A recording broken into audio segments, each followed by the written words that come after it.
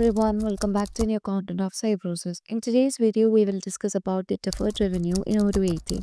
In Odoo 18, deferred revenue refers to the payment received from the customer for goods or services that have not yet been delivered or completed.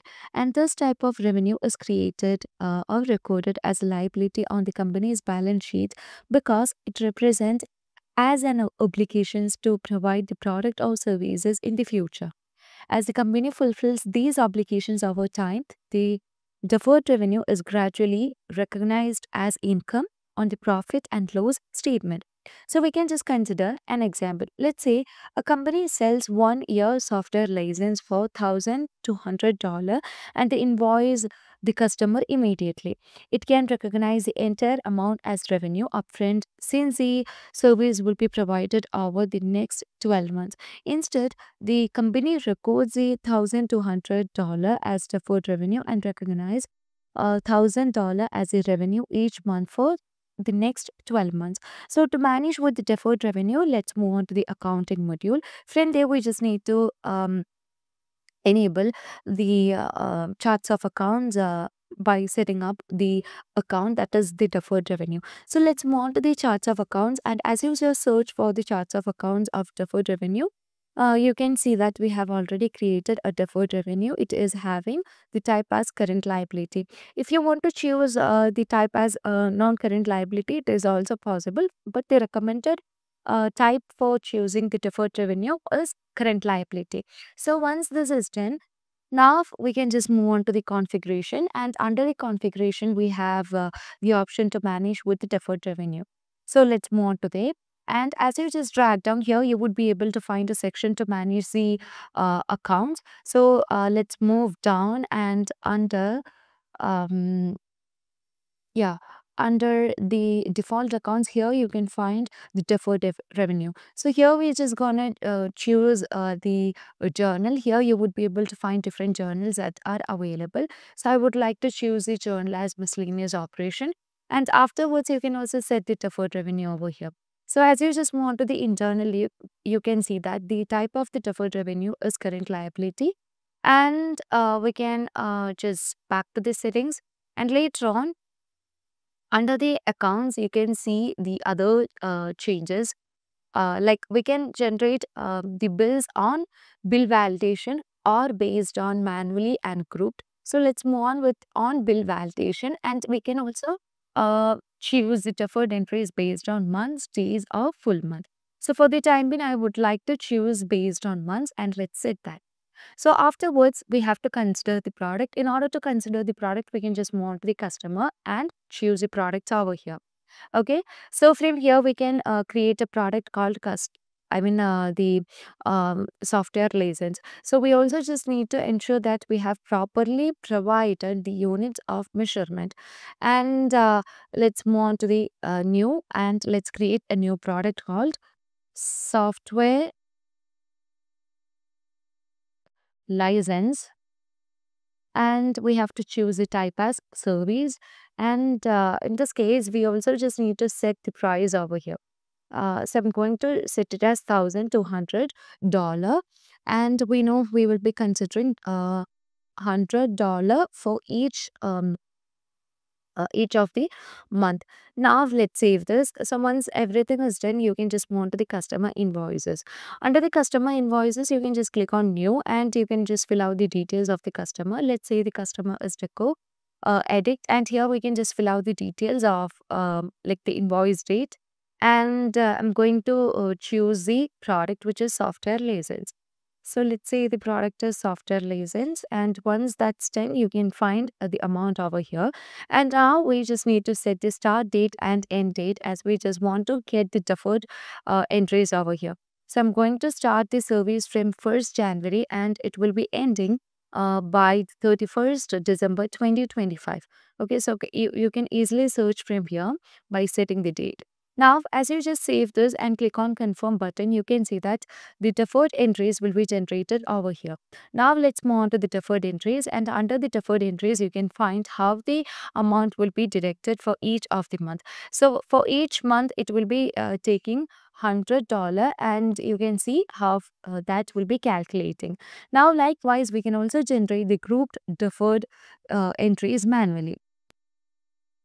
Now, as you just move on to the reporting, under reporting, we have a section to view the deferred revenues, and you can see that the total amount is 1,200 for 1 year, and for each month we will be taking or getting a profit of 100, and as we have only received the $100, it will be marked over here, and you can see later once this year is completed, that profit will be marked over there, and the later will be turning into zero. Currently we have 11 months left, and we just need to get 1,100 from here, so this is marked under later.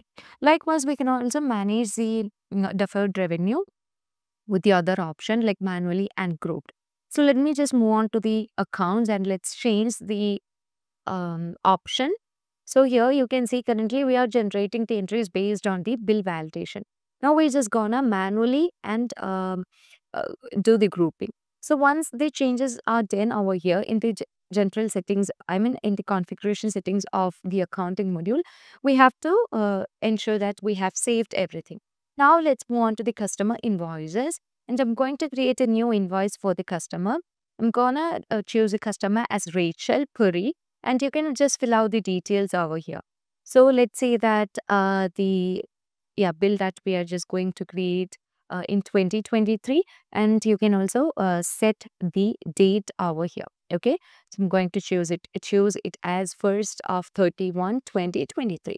Now let me choose the item which is software license itself, and afterwards you can set the date over here. Okay, so I'm going to set it as the date of 2023, so you can easily change it from the section, and let me choose that.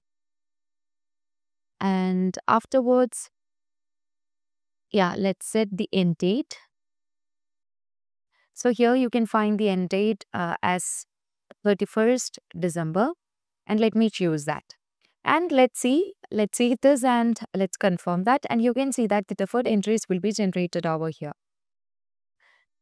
Okay, and once this is done, what we have to do is again we have to create another uh, entry over here.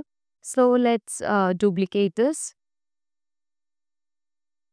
So let me just duplicate the action, and here we can just change the date and amount.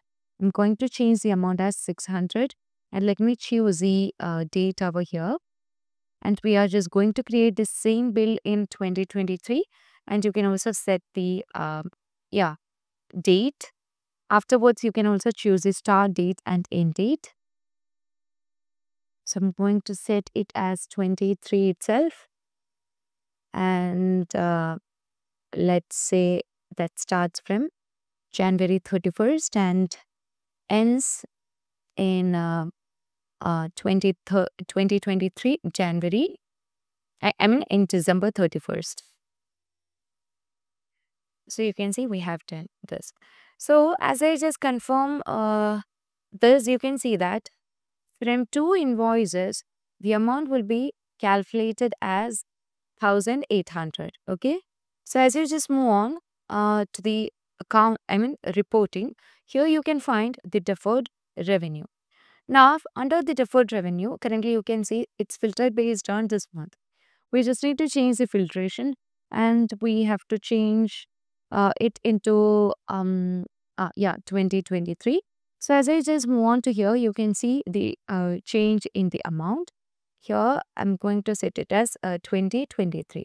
So in this case, you can see that the total amount is set to 1,800, because in one of the invoice we have just provided the amount as 1,200, and in the other um, invoice it's given as just 600. So altogether it will be calculated as 1,800. And you can see in each month we will be having an amount of 100 over here, and later I mean in the upcoming months we will be getting 1700 over there. Okay, so as we change the date over here, you can see the change in amount. So as I just change it over here, you can see before it was 101.82, and in February the amount is just changed, and later you can find the change over here.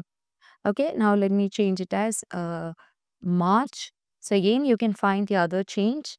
And when we are just moving with different months over here, you can find how we are just get profit and how the amount is just directing, and we are marking it in the yeah report section. So as you just move on to different months, we are just getting the profits and incomes, and that will be recorded over here. And that's how we just deal with the deferred revenue in Odoo 18 accounting module. So that's all for today. Thank you for watching the video.